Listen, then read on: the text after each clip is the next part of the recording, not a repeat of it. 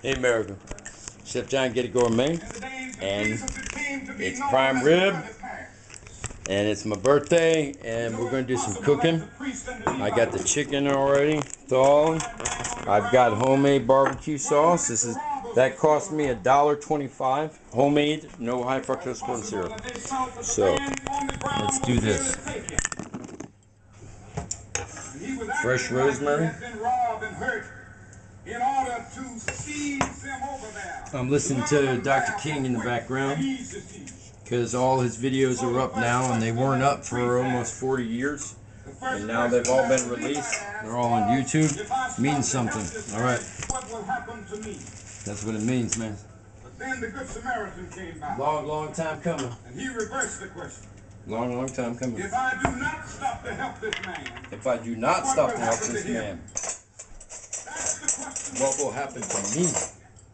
Not if I stop to help the sanitation workers. What will happen to my job? Not if I stop to help the sanitation workers.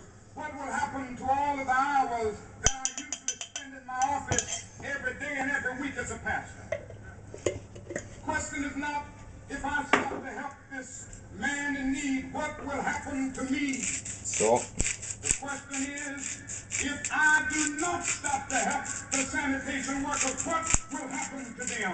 That's the question. If we do not stop to help the poor, the ghettos, what will happen to them? Rise up tonight with a greater readiness. Greater readiness. Let us stand with a greater determination. And let us move on. In these powerful days, these days of challenge, to make America what it ought to be. Yeah. We have an opportunity to make America a better nation. A better nation. I want to thank God. You feel me, all? Once more for amen. allowing me to be here with you. And if you don't believe in amen, you know, 7 hoorah. years ago, I was in New York if you don't believe in hoorah, happy, joy. Amen. While sitting there autographing books, that was garlic powder. Don't want to use much. Woman came up. The only I don't have white wine. Was, you, Martin Luther King, and I was looking down writing, and I said yes. Pickle juice. The next minute, I felt something beating on my chest. Before I knew it, I had been stabbed by this demented woman. I was rushed to Harlem Hospital. It was a dark Saturday afternoon.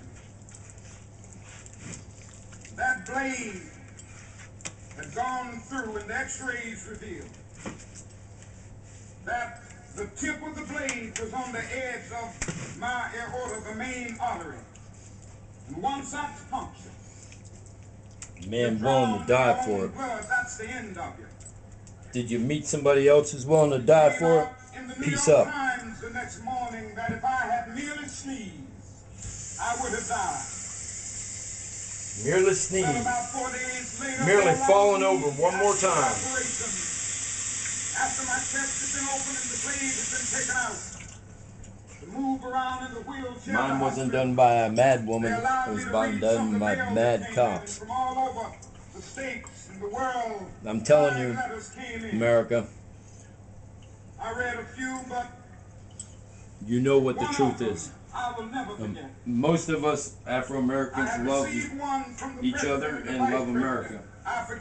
And most white people love each other and love America. And the yellow people do. And a letter from the governor of New York, but I've forgotten what that letter said. But there was another letter. It came from a little girl, a young girl, who was a student at the White Plains High School. And I looked at that letter, and I'll never forget it. It said simply, "Dear Dr. King,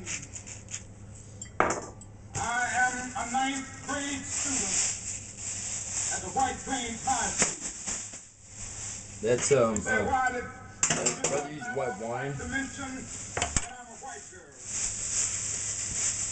I read in the paper of your misfortune This is a child.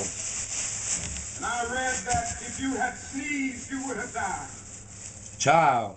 I'm simply writing you to say that I'm so happy A child. that you didn't sneeze. A child, amen. I want to say tonight, The voice of a child, amen. Do you hear me? Look at that.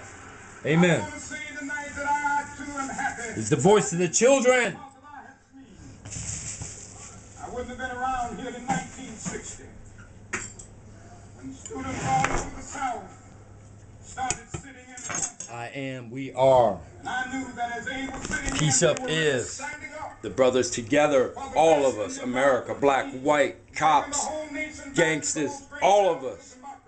Amen. Which were dug deep by the founding fathers in the Declaration of Independence and the Constitution. Yes. If I had sneezed, I wouldn't have been around. We are here for the children. 1961. No other We reason. decided to take a ride Peace up. for freedom Amen. and ended segregation in interstate travel.